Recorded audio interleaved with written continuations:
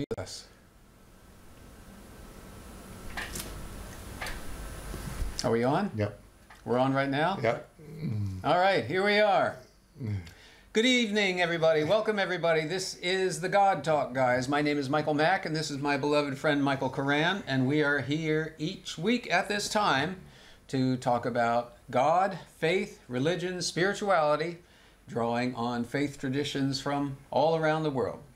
And we'd like to start by thanking you folks for tuning in, and thanking especially those friends of ours who are starting to tune in pretty regularly. So I'm thinking of Yating and Kath and Carol and Steve and Louie, and who do you have that's watching? Well, it could be Elizabeth. Could be Janet. Yep. Could be Gail. Hi. Thank you, guys. Appreciate your being here with us. And we're going to do a full hour. So this first half hour will be Michael's show, Michael's topic, and the next half hour will be mine. So we have just entered into Advent on this very day. This is December 1st, 2013, and this is the very first day of Advent. Advent being the expectation, the coming of Jesus Christ. And so we spend this month of December preparing for the birth. And Michael, you have some thoughts about that, I understand. Yeah? Yes. Take it away. Well, what are you thinking? Well, I've had these thoughts for a long time, and I wanted to see what they mean to you and I and others personally. So the thoughts are not unusual when I talk to Catholic friends of mine, when they were young especially, when they hear the story of Yosef and Miriam having a messenger. That's what it is in Hebrew, not an angel. And, it's translated as angel, but a messenger can be anyone. And the messenger telling her, don't be afraid. So this is Gabriel. Gabriel is traditionally the messenger of God. Yes, in one of the Gospels it's Gabriel, in I think Luke, but not Matthew. If we have time, we can look. But this just as an aside, Gabriel is also the messenger who came to the prophet Muhammad, peace be upon him, to give him the scripture for Islam. And also very physical. Oh, big way. Hugged him so much he could hardly breathe. He could hardly, yeah. Yes. Yeah, thought he was dying. Squeezed the words out of him. Yep. Said, recite, Muhammad. Recite. I don't want to, no. I can't do it. Very close to Miriam, right? Yeah. No. And yet, and she was, of course, as everyone knows, engaged to be married to Yosef. And he wants to quietly divorce her. Because she's pregnant. Yes, and he hadn't known her yet. Had not known her in that special way. Yes, reminds me of my family. My father wanted to leave also, very early.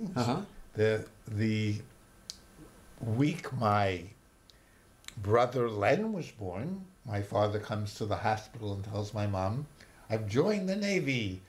I'm going to fight the Japanese, which he preferred rather than our family because it was a very challenging family. And he could give me kamikaze any day. Yes, over and this he could stuff. Sweep up the mines. He was a mine sweeper. But the mines in our family were more challenging. Isn't that true of family? And he said he stayed because of the children. He had written her, according to my mom, when he was away in the Pacific, that he wasn't coming back.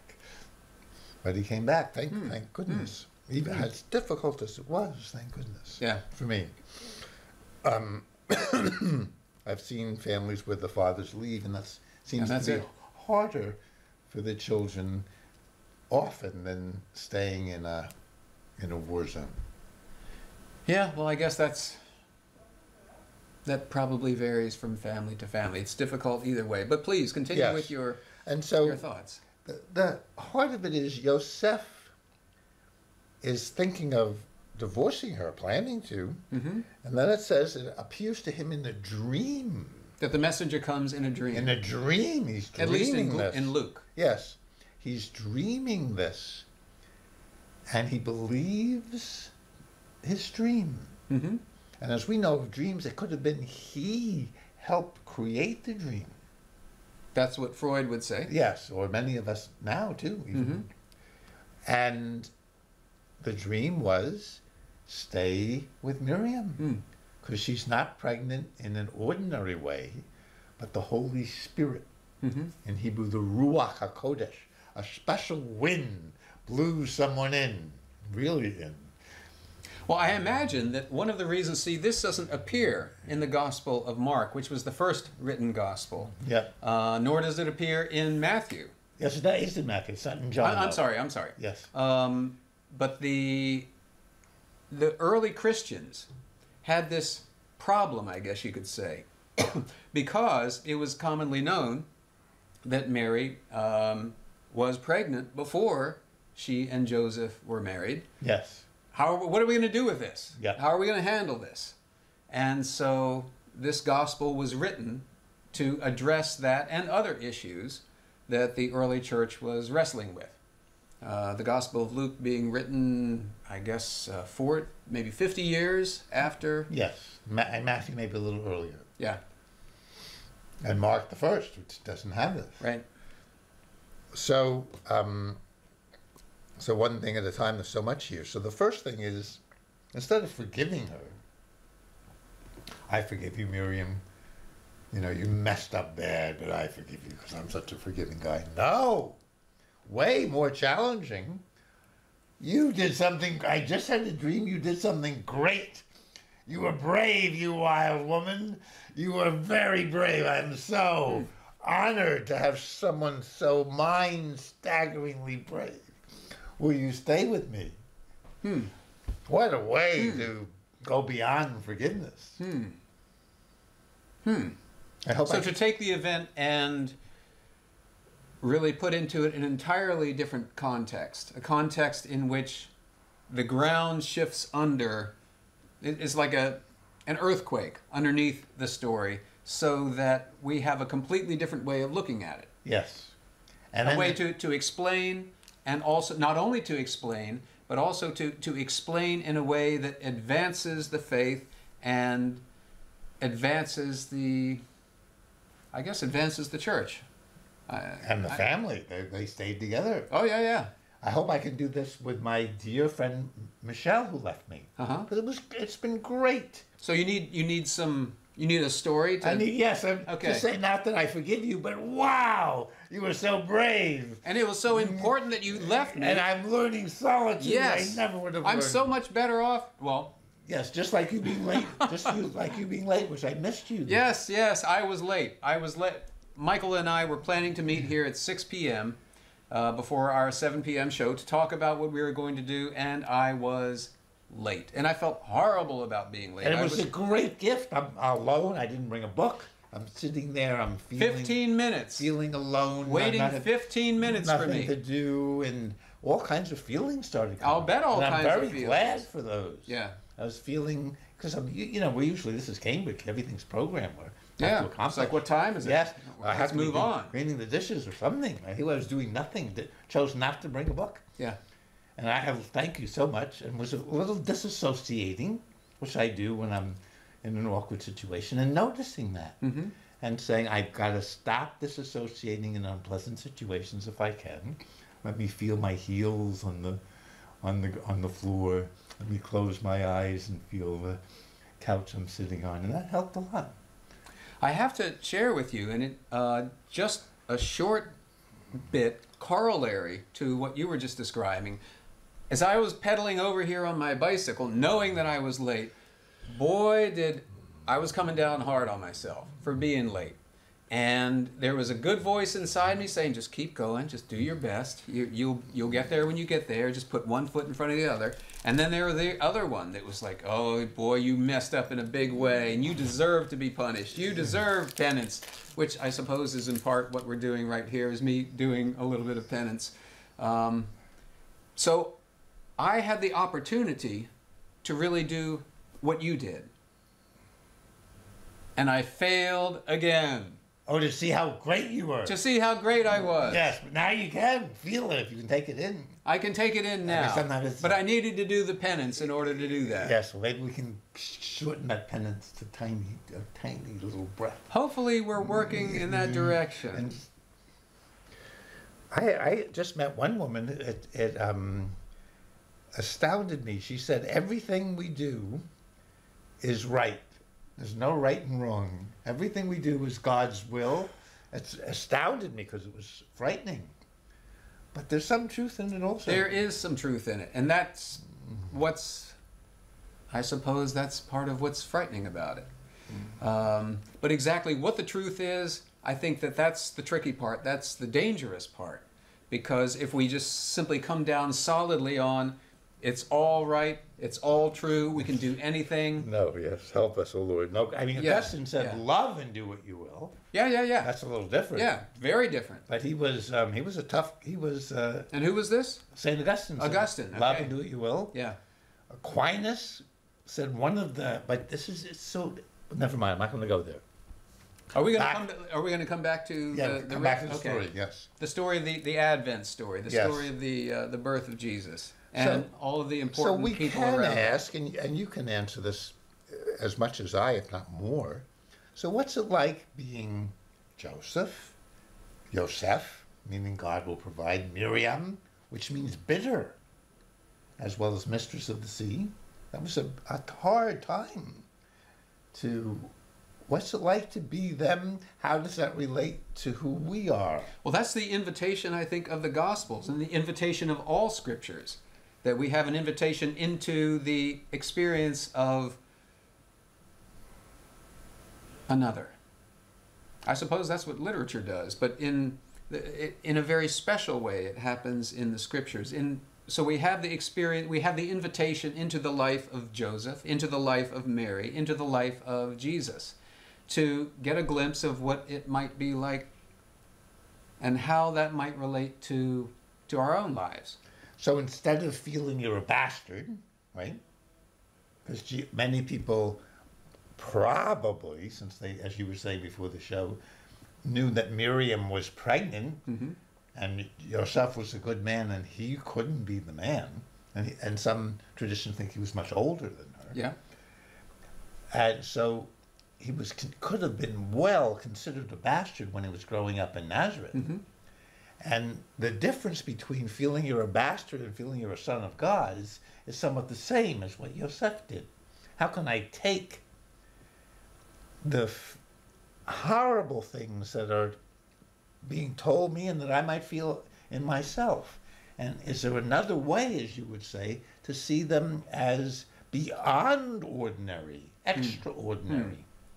Not I forgive, but to something. I mean, to be born a bastard is quite a challenge. My mother was, as I was telling you, was less so now than it used to be, but even a few decades ago. Yes, for my mother, when she was born, my mother was born out of wedlock, so that would be a challenge. Or we can feel with. I'm not going to go there. Okay, so that's just one question. How to take certainly the names that are called us and the feelings we have about ourselves and find a perspective, a divine perspective really, to see it not as horrible and not hiding from the horrible, but seeing that Miriam's behavior was extraordinarily brave too.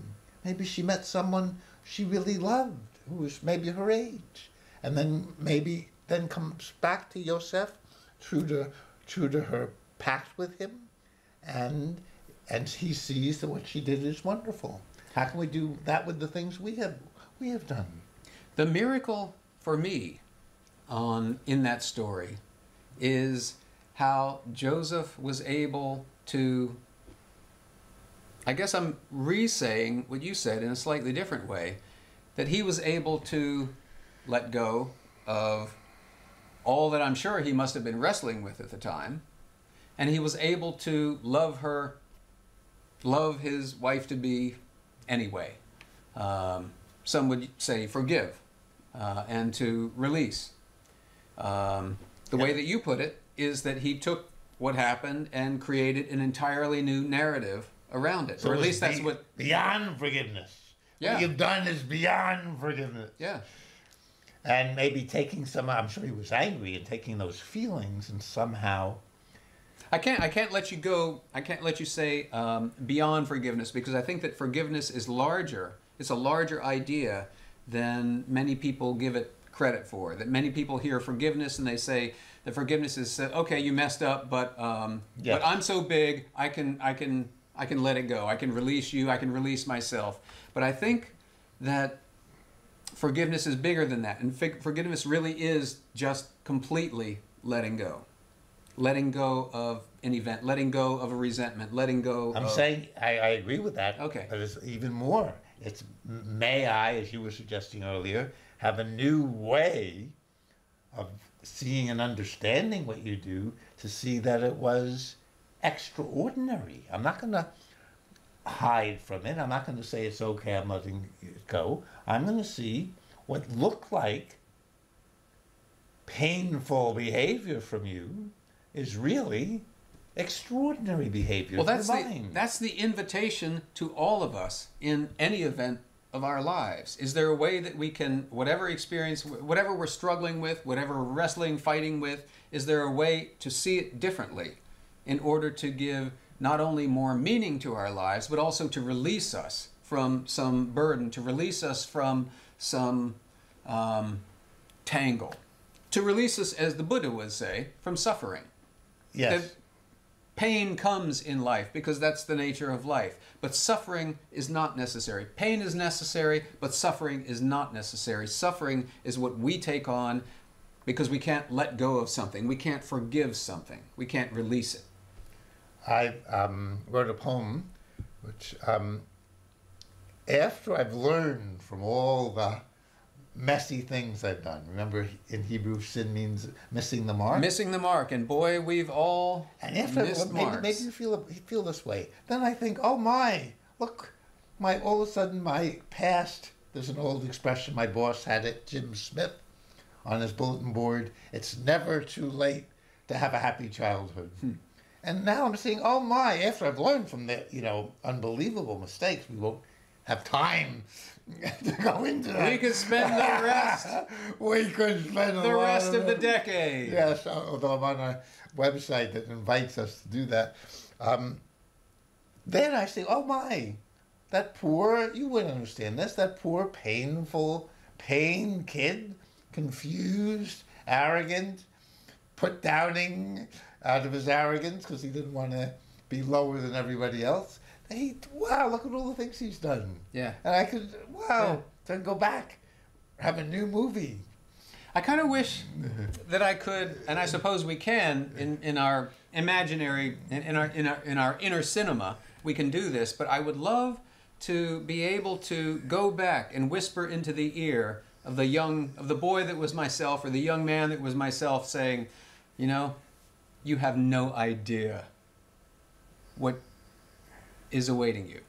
Wow. It's going to be much better than you can even imagine. Yes, that's true. Yes. It's going to be... Because of what you're doing. Yeah. Because of the things you've done. Yeah. Because of your life right now, which you look at right now and say, this is horrible, and let me get the heck out of here. It's this very thing that you're fighting, that you're resisting, that will free you, that will release you, that will open doors for you. What would be an example of something you're resisting that will open the door? Well, the two big events of my life when I was very young, my mother's mental illness. She was diagnosed with schizophrenia when I was 5 years old. It was very challenging to grow up in that household. Yep. And the other big experience of my early life was being molested by a number of individuals, one of them a parish priest. And it would take me years, decades even, before I was to be able to look at these stories and to create something with them, to create poems, to create plays that I'm now performing regularly, and that address these great difficulties, but also offer a way out. offer a redemption. And it's in the artistic process itself of taking this material, and very much like the story that you were telling earlier about Miriam, taking the story, taking the facts, and seeing the facts in a different way. And so as I tell the story of my boyhood or my young adulthood, I am seeing it now through a lens that I simply did not have available to me then. But with these years and with this perspective and with all of the beautiful people that I've come to know over the years, I've been able to look at both of these experiences, my mom's life and my early sexual experiences, in a very different way. Not only look at them in a different way, but share them with others in a way that is meaningful both to me and to them. And what does it mean to look at them in a different way and make it meaningful? I mean, people have been This is the mystery. abused, myself included. We've been very abused, but that does offer, it's hard to talk about, opportunities. That is the mystery and the marvel of the creative process. When I start to tell a story or write a story about something that happened to me when I was very young, I've got the basic, I remember the basic thread, the basic narrative, but something is going to happen in the process of that creative act that will shift. Something will shift in my mind, and I will be able to see something that I didn't see before. It's not unlike the therapeutic process in which you go over, you remember and walk through early experiences, but with the help of a therapist or with a guide on this hero's journey, you are able to see them in a different way, see them as the adult that you are now rather than as the child you were then. And I find the screams that are still in me can, if I direct them, especially writing poems or living them, can fuel my dreams. Those screams. The screams can fuel your dreams. Yes, they your really night do. dreams. My life dreams. Life dreams. Okay. Including as you do too. We both write about these things, and they're it's very powerful to do that, as the story in the Gospels did. Yeah. They took this. They took a problem in the same way that you and I took a problem. A huge challenge. And I'd love to, but we have running out of time in this show, to begin to ask what was it like to be Yosef and Miriam and Jeshua, the little child. I identify with him in the womb because my family, my mother and father really hated each other for good reason. For good reason. Good for them. Don't fuck with my mom or dad. And when I was conceived, as my father said, as an accident, they were trapped in hell. And so okay, I have to. What do you mean by good for them? I mean, in the way we're saying now, I mean, good for my mother for hating my father in some ways, loving him too, but hating the way women were treated then, and hating the life that she was trapped in. Okay, so focusing on justice, is that what you're suggesting? I mean, the power that she had to fight him. I mean, eventually, when they were very old in their 70s, he holds her hand in my presence and says, "Honey, we wasted 40 years of our life fighting, didn't we?" And that was That's amazing. And she always loved him. That's a moment to remember. I'm losing my. But I was identifying. I only have two. So I was identifying even in the womb. This is my imagination. Just as Jeshua, in his existence, is separating this engaged couple, Yosef and Miriam. He's separating them. And he said, we were talking earlier, the mere fact of his being. As in his bones and flesh and blood, those crucial things for him, the blood and the flesh, right? In his flesh and bones, his existence to begin with was to separate, to in some ways destroy love, just as existence. And he was, in that way, he was a harbinger for his ministry later on, when he would say, I come not to bring peace but the sword. I will be separating, fathers from mothers and sons from, I don't remember. Sons from fathers. It was, okay. Yes, so he knew that. So from the very beginning. He had to work through that. Yeah. He really had to work through that. That was in him. And what to do with that? He needed something similar to what his father, Joseph, did. How can I handle this? You know this too, it's in my show, but the horror you feel in your blood and your flesh. How to handle that. What to do when and the Catholic Church works with this often. If you feel that I'm basically sinful, I'm basically ruined from conception on, right? Original sin. Oh boy, is that a topic for another show. And what he does with it. What he does with it. We will next week or the weeks to come, because we're gonna now with those questions. But hopefully hanging in the air, unanswered. But hopeful, because we've seen how different ways of looking at things can take the screams and turn them to dreams.